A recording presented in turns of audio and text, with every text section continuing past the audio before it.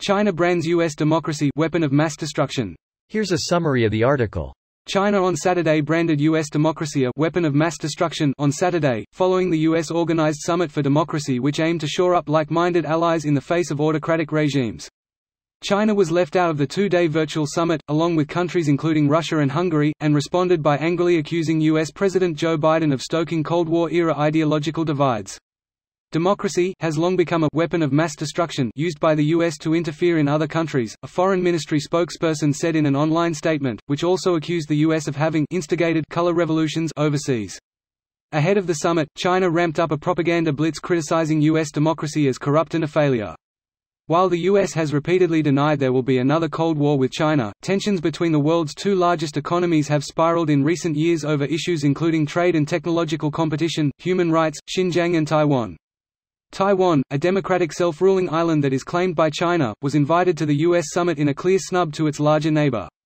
Beijing got a boost in the middle of Biden's summit when Nicaragua dropped its previous diplomatic alliance with Taiwan, saying it only recognized China.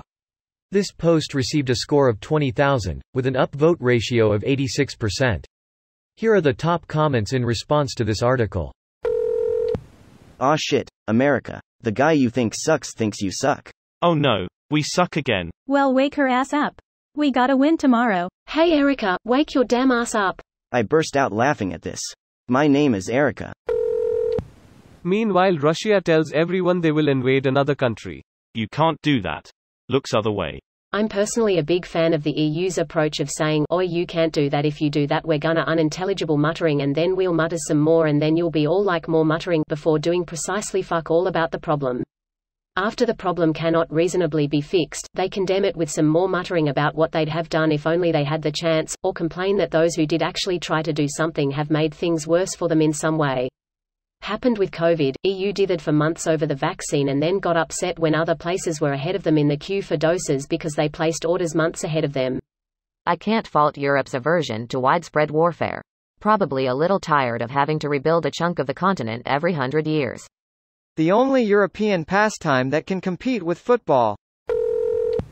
A reminder that even sophisticated propaganda machines produce cringe now and then. Seriously thought the headline was an onion piece. They are saying that America has used the term democracy as a weapon and a justification for interfering in other countries. Kind of like how imperialist nations used to use civilizing a country as justification to go and fuck it over.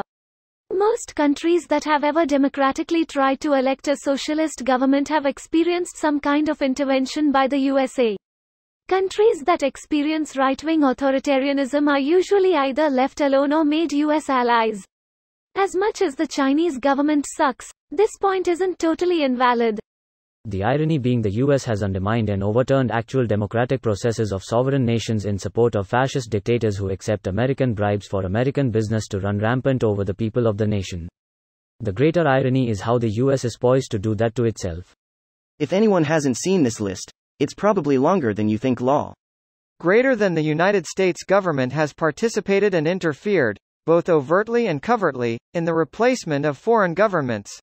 In the latter half of the 19th century, the U.S. government initiated actions for regime change mainly in Latin America and the Southwest Pacific, including the Spanish-American and Philippine-American Wars. At the onset of the 20th century, the United States shaped or installed governments in many countries around the world, including neighbors Panama, Honduras, Nicaragua, Mexico, Haiti, and the Dominican Republic.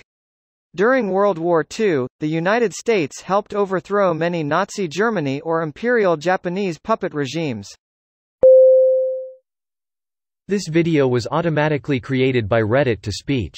The article and comments in this video were selected from Reddit according to their upvotes, and any paraphrasing was performed by smmry.com, without any human intervention.